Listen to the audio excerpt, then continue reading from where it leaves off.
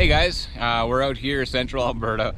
Weather change, hey? Oh, weather change day, yeah. We're talking, what, 10 degrees today as a high? As a high. Yeah, the last 2 days we were up kind of in the 20s, you know, and sunny and all. And sunny and all, and now... But the problem was that a lot of the... Well, we're just May 1st today, and just at the tail end of the spring thaw and all that kind of stuff. So the upper slopes yesterday went and got real warm, and the last of the snow and the ice, well, we put a lot of streams off color. So here we are. We come to an old favorite, probably my favorite creek in the province of Alberta, the X. And we're obviously here in really crap conditions, but we came here a cloudy day because we got spruce backdrop, gin clear, 4 foot wide super spring low creek. and clear. Yeah, and it's exciting to us because we can sight fish. Yeah. We're here to just see what we see and hopefully engage maybe 1 or 2 fish. I mean, we don't have high hopes, but hopefully one each is kind of the thing.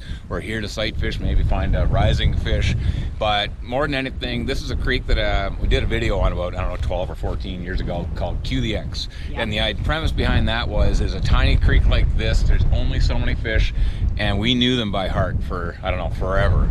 And at the end of it, it was like, well, you know, I had to put a video together about 12, 14 years ago at the end of a long run of getting to know every single fish, questioning, do we need to get to know every single fish on a creek like this? Yeah. It's really cool to do that, but when you know that you're catching the same fish over and over and over 5, 6, 8 years in a row, there's a point at which you know what your impact is going to be. And we're far enough removed from that now that, hey, we get to come back and have some fun trying to find a couple. See what's here. That's right. See what's here. And there's been some higher waters that have, you know, come and gone through this. But hey, it's still here, and we know it's got a few great bends. And we'll just go and we're hunting one. And it's kind of New Zealand on a micro scale. Yeah. And since it can't be in New Zealand this year, well, hopefully maybe next January, hey? But so come on, let's go and walk the X together and see what we can find.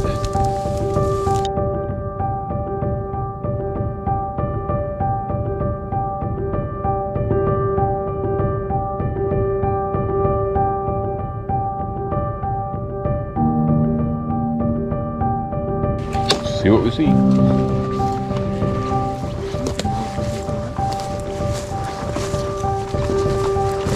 Okay. Crazy for the amount of times that we've chased big fish up and down this pond, eh? Rising big caddis, and, you know.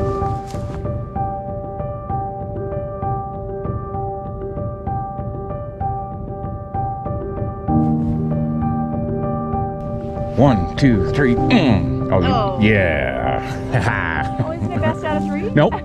Not when I make up the rules. This is Calvin ball, baby. Make them up as you go along. Okay, so this has always been kind of fun because there's a real nice trough of deep stuff across the way. I know there's a fish in here, but it's small. I saw a little flash there just as we were rigging up, about a 5-inch brownie. The stuff across is always good. I don't know if I'll be able to get there. I kind of want to look right over. Actually, was that a rise? No, that was just a reflection of the waves there. We'll come around these sticks. This is the bushiest bit is right at the start here. So right now I'm looking for fish right across in the heart, in the bucket, against that stuff. I'm not going to be able to see down there. I'm okay with that because we're actually trying to make our way upstream a little bit. Get into the farmland stuff, and you know, you come ever so slowly around this stump clump looking for a fish. Oh man, I forgot what this is like. It's been about 3 years since I've been here, since we moved to southern Alberta. Oh, no, there he is. I see him. He's just off of the point. He's actually like this. Off the top point up there. He's right off.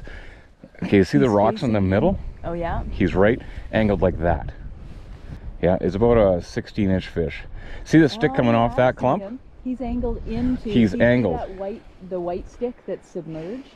Yeah, that's what I'm talking about. Just 2 feet to the right of it. Yep, exactly. Oh, okay. Yeah, he ate a nymph or something, and yeah, that was my clue. Cool. Right on the bottom. There, he's just going to the right. He's okay, really super active, this fish. I saw that. Okay. Yeah. Not huge, but man, oh man, gorgeous. Trouble's going to be getting into place. I gotta make sure there's nothing on the other side of this stuff too, hey? I saw a wake right here that I just want to make sure isn't a fish. So I'm just gonna get in and go when I go, love. I don't see him right now. That's the problem. I'm just gonna move into position while the wind is up.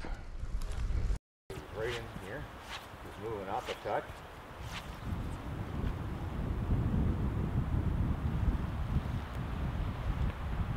I'm gonna do this. He's gonna come left. He's gotta come. If he wants it up top. Here he comes. There's 2 fish in there. No way. That was rough because I didn't see the top fish. There's actually a couple fish in here, and I was going at the one that was active, and that induced a take or a look from the top fish. And as soon as I cast in there, that top fish turned and came right downstream at my fly, and it took off. Took the second fish with it. It was pretty cool. This the original small 18-incher came back up, and she's back here now, but she swam right up to the head of this stump, looked and went over, and I just saw the dark shape move of that big fish, and she just scootled right out of there. So yeah, okay, I'm gonna get going here. So everything changed when I saw a big 2-foot male scooching out from underneath that stump. So no, here we go.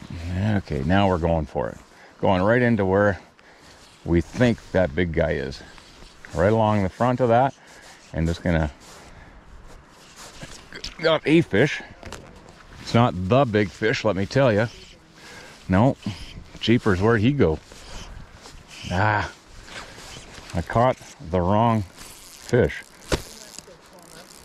No. He's right underneath that stump. So I'm just gonna try to slide in here and just slide. Try to protect my cover, because this girl just came flying out. Nice fish and all, don't get me wrong. Really cool visual. Right on. But I'm gonna stay low and try to do this. Cool. Okay, now that was cool, really cool. And you hate to be the guy that says, yeah, but I wanted, you know. Okay, let's try this again. Okay, here we go. I think that was the one that we heard rise on the top side. Not where I wanted it, still not close enough. He'll see it if he sees it. I'm 3 feet out from where I want to be. When that stuff happens, there we go. That's actually the cast I wanted and needed, but there we go. Right in there. Ah, there he is. Oh yeah, he came flying out after it. Yes. Oh, that's the guy that was patrolling everybody else. Oh yeah. Woohoo! No, you can't give up. Even on that, I knew he was in there. Yes. Isn't that amazing? I think this pocket's over. I'm safe to kind of come in here right now. It's actually, I don't think it's a male either. I think it's just a fat female. Tennis racket, Dave, tennis racket. And the alligator, yes! That's as exciting as I can get. You gotta play a hunch. Here we are. Yes! How about that, eh? Gorgeous fishy. She's got a leech in her side too, eh? Look at that fish. That's gorgeous. Yeah. Oh, yeah. So you're gonna come in now on him? Okay, definitely 22. Wicked. Isn't that exciting? That's so She just gorgeous. charged at it. What a gorgeous. Or he, I guess. It's a small-headed male. Is it small male? Yeah, small-headed male, yeah. Here we go. Yeah. Oh, yeah. Oh, man. Nothing makes you happier, hey? It was awesome because there was 2 fish up here, and I thought for sure the one was going to be a gimme because it was just nice and feeding, and you know, they kept kind of feeding this way and that, and then they cut button hook to the stump, and then they came down here, and they did that a couple times, and I thought, well, maybe that's my cast. And that one cast induced 2 fish to look but no take, And then they went under and came back. And I was like, wait a second. And as I was tying on a dropper nymph, this big dark fish, well, big, 22 or whatever the heck that was. It was definitely 22. Comes from down here along the log and circled and came out, went underneath the stump. And I was like, ah, he's not coming out. And that's when the little streamer went on. It was like, okay, if you're not gonna come up, I'm gonna go at you. And I pitched it up to the top of that well over there, you know, the top side pillow well, and you go, yeah, it's gonna be there. Well, I pitched it in there, boof. What was that first one, 15 or so inches? And I was like, oh no, and you're like, you're that guy going, I caught the wrong fish. You don't want to be that guy saying, oh, boo-hoo, woe is me, I caught the wrong fish, but I was. Next cast to put the streamer back in. Still got him. Last second, just coming that, it's always coming off that depth change, hey? And just as my streamer was coming up over this marl depth change, I just saw this thing come flying out at me. I was like, oh yeah. I was like, I can see it in the camera. Like, oh, good old Kool-Aid man. Oh yeah. And I was like, ah, oh yeah. Okay, so we got some real serious shade issues here. Yeah. Shadow. And you got to rely on movement or smudges or green glow. A rise would be brilliant, but that would be amazing. This used to be so good. Also filled in a fair bit. Yeah. This one through. It's all about the well underneath that. Yeah. And I guarantee there's probably a fish there based on what we just saw. Yeah, I bet there is. And looking for tails, yeah. looking for movement. And now I got a really good line on sighting into that. Yes. I'm not seeing any fishy shapes or movement. A new bit of a beaver pond, beaver dam. So I'm going to continue going wide because sometimes in that trough of the beaver dam, that really channelizes the current. And if you can get a channel in there, that's going to be depth. And if there's depth, sometimes there might be a fish, but he also might not see it because look at how grown in that is, eh? Like mat of sticks. And right now you guys are a long ways away from the water. Well, we are. But you can see when that sun's up. Oh, you can. And if we can see everything, so can fish. Yeah, exactly. Hey. Have height right now. Yeah. That's not to our advantage. And it is to see, but somebody would say, yeah, but Dave, you're wearing a blue jacket. Well, that fish charged within 6 feet of me, so I think that's okay. Just remember, I'm wearing like a mustard, colored. You okay if I lead, or? Yeah, go for it. Okay. What I like to do on this one is kind of, again, because if you're low over there, you have the backdrop, but you have no angle to look in, so you're not going to see. There's no bugs bringing fish up to the surface, so that's a non-starter from over there. Yeah. So what I like to do is come over here and sneak around, stay wide again. That way you can use those far trees back over there, and I'm just going foot by foot by foot on that line with that tree in the back, using that dark backdrop to look for anything that's fish shaped right out in here. And that's useless on a GoPro, of course, but that's the best I got. So we're not seeing anything in here as yet, and our best bet right now is to actually go in and nothing on top. Dave tried to sight as much as he could from the bank and just nothing. So I'm going in there with just our little small size 8 woolly bugger streamer, and I'm going to try to get a few casts right into the deeper stuff, right along underneath this overhanging spruce, and get her up in there.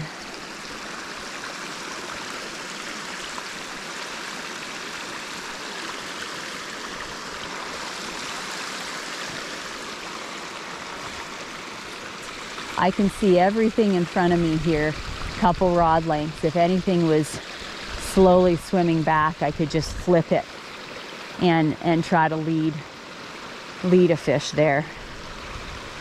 But I'm going to try to get it so my back cast can go right behind me and I can land my flies just upstream of this spruce, because that's where the depth is in this water. The whole time I'm just scanning, scanning, scanning.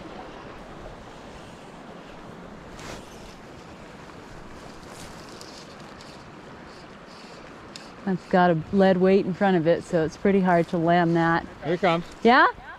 Keep going, just strip. Oh yeah, yeah, yeah, eat it, eat it. Eat it, eat it. Oh, he's right there. Yes. Oh, I had him. Come on, eat it again.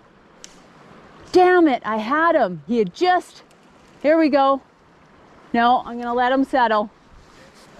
Oh, that was amazing. That was a good fish. Oh, I had it briefly too.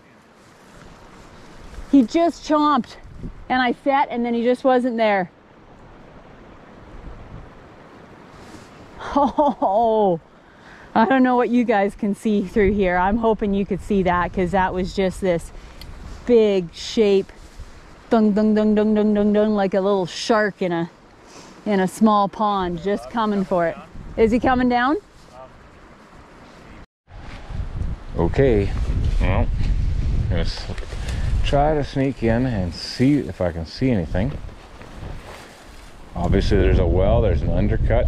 Oof, that is cold. 7 above on the old Celsius scale of things. And it's really hard to see in there because of that wind and that foam and that chop. And I'm not seeing anything in there. And because it's cold, there's nothing happening food-wise. And because nothing's happening bug-wise, the fish ain't moving. It's amazing what this used to look like, hey, with beaver pond. Yeah, it was right over the top of this. But, yeah, like this was all water. The old beaver pond, knocked it back. The run came all the way up here, and he'd walk through here and hope to see a big brown or two just kind of cruising along all the marley bottom out here. And yeah, it was cool. This is back to what it used to look like way back when, hey? When we first started coming in here. And these big old browns would cruise up and down this. Now, wow. Yeah. Got to use the backdrop. If we're on the other side looking out, it would be miserable to try to see cruising fish in this. But because we're here, you know, look on that trough, there's nothing shallow. Not too often do browns like to come cruising shallow unless it's right dark. And so far today it's nice and dark and cloudy, but it's not dark. So right underneath there, I know we've caught them underneath that exact stick. I remember that one time that really nice fish came cruising down along that corner, and all I had to do was get your fly on the water. Yeah. It's got no depth though, hey? It's funny because we've both missed a good fish here through the years, but never caught a good fish here. Can you deliver the fly? Can you get any cast? Can you get into any position to have a go at them? Can you find them without spooking them?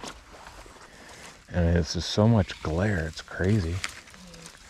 It's always been glare in that spot coming into the opening, hey?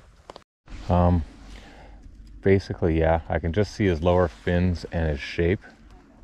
And the problem is that he's sitting against this side of the drop-off break, the shelf. So in order to get a cast to where he's actually going to feed deeper, I'd have to cross him. I don't know if he's going to come all the way left to his right just to feed. But he's sitting right up in there. I can see him plain as day. Another rise up there, hey? Oh, if only I could see the dang thing, you know? I'm just going to have a look and see if I can see any bit better from this side. Trouble, of course, is I won't have a back cast at all from this side. Yeah, I think I'm going to have to come back and just do that. All I got is a try. It looks like there's a smudge way up either above the stump or way up by that rock in the middle of the creek up there. I don't really want to expose myself too much. He's up above me right up there. He's upstream of me. Oh, what to do here? Oh, that's tough. My back cast is all okay. Right? Okay. I think I'm gonna have to put it to his right here. He's right up here. Right up there. I'm just gonna wait for that wee wind. Oh, yep. Of course the wind's gonna come howling around that corner now. You kidding me?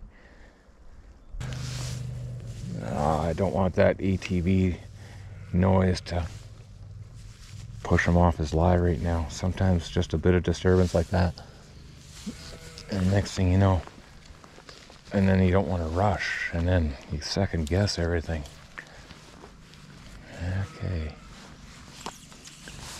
He just did a little bit of a feed there, and I'm just waiting for this gust here, this turnover killing little puff. You know, you can just see it on the trees up there. Yeah, it's just coming around. That wind is, there he is. He just nymphed. You see that? Wow, that was gutting. Oh my. You just want to scream when that happens.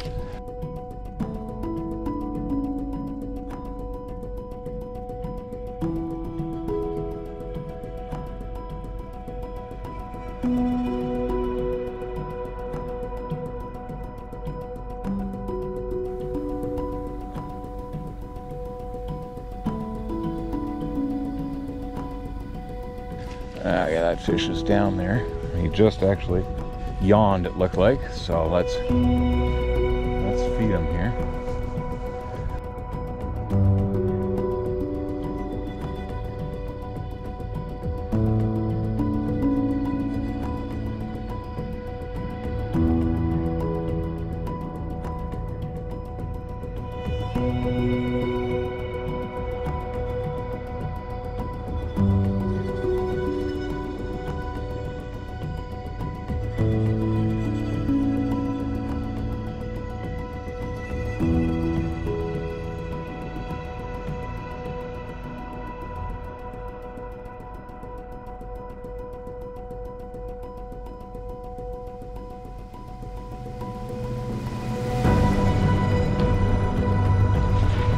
Yeah, so that was gutting. That was absolutely gutting.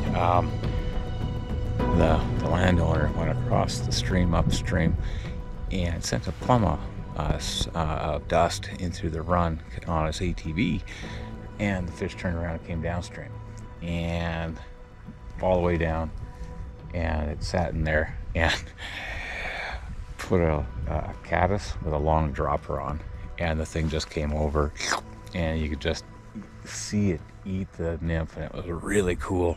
And it jumped and it jumped and it popped off. It was like, oh no. And I was gutted.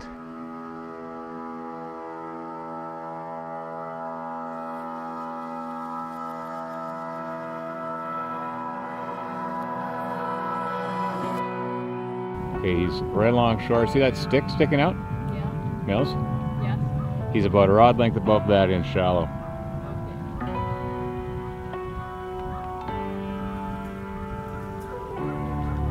Mills, see that? Mills? Yeah, I saw that.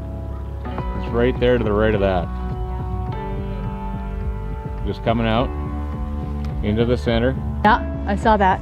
Just rose. He's coming out to your bank.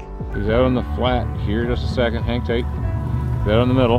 He's out right in the middle. About a rod length and a half upstream of that, coming to my side. Your side. Yeah, come on. Let's go. A little higher. Here it comes.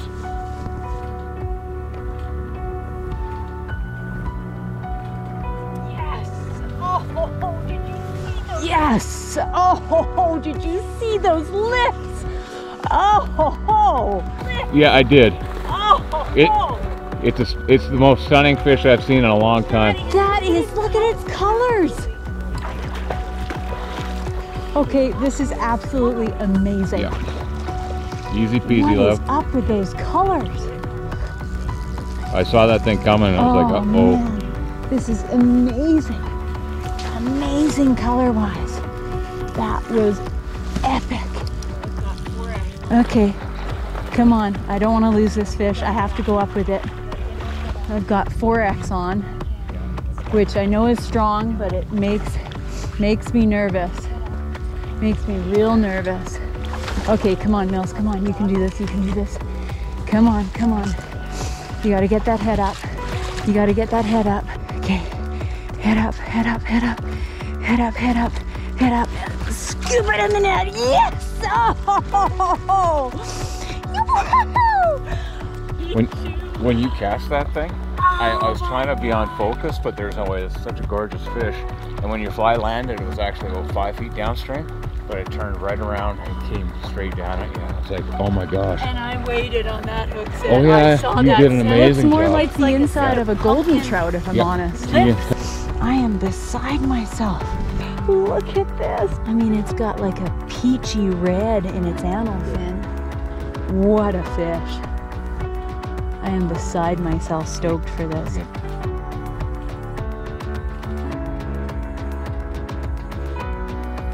Oh, yes! Yes! Bugger. Oh. Well, if you could tell by any of that crazy intense emotion, man, I was really into that fish. It wouldn't have happened without Dave, though. So I had complete glare on my side. Dave was on the other side. He saw the fish. The fish was in real shallow, like we're talking a couple feet offshore and maybe in, I don't know, a foot of water. And he was able to point out where it was, and he said, did you see that? As I was getting into position, and I did. I thought it was a rise. Oh no, it was the dorsal fin as the fish was moving out. And so then he could see he was slowly moving out more to the center of the river. And of course, Dave just said, hey, get a cast going. So I got my cast going.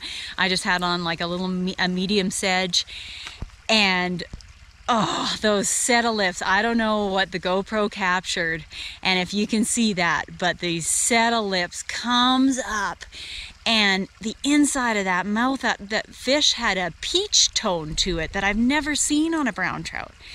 And it just comes up, and you know, you lose a couple seconds of time where you don't even remember actually waiting for that mouth to close and that fish to turn, but I obviously did because I had hooked it well. And then the fight, and it wasn't much of a fight, but of course I was nervous. I wanted to land that fish. I just wanted that fish. So yeah, what a moment in time. That's where two people sight fishing it can be so critical, especially on these days where it's cloudy and you've got glare at certain angles, that another person makes a massive difference. So I am hugely grateful for Dave. That might be a fish of the season for me. It's definitely a fish of the spring, no doubt about it.